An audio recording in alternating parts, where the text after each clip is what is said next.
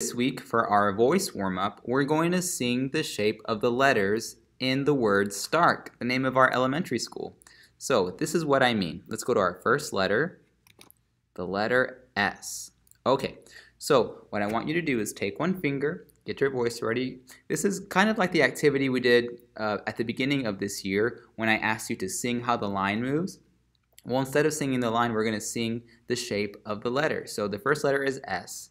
And you're going to follow how my cursor is moving along this S, just like that. So take one finger, you're going to follow it.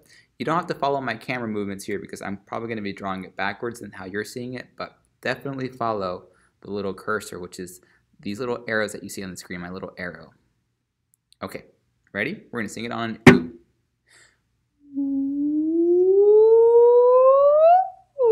Just like that. Okay, you try now. Ready?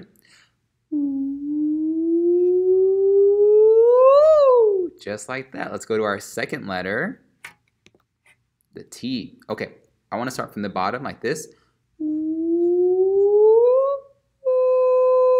Just like that. So in music, when you have a sound that goes sideways, it's just a long sound. That's what I want to practice. Okay, so let's do that one again.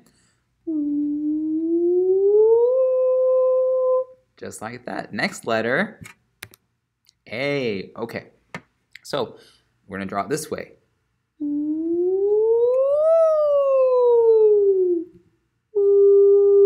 Let's try it. Ready?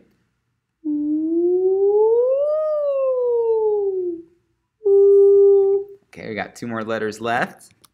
The R. All right. Again, starting from the bottom like this.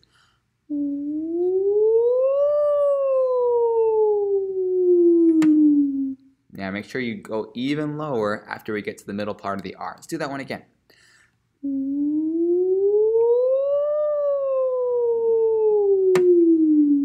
All right. Okay, and the K. We'll start from the bottom and draw it up. Okay, here it goes.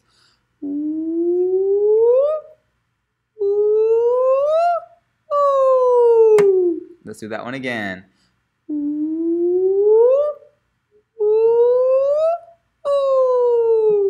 All right, and then let's see if we can do the whole Stark name. So starting with the S, we're going to go S-T-A-R-K, singing each shape of the letter. Here we go, and starting with the S.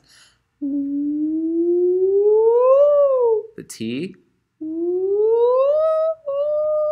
The A. The R. And finally the K.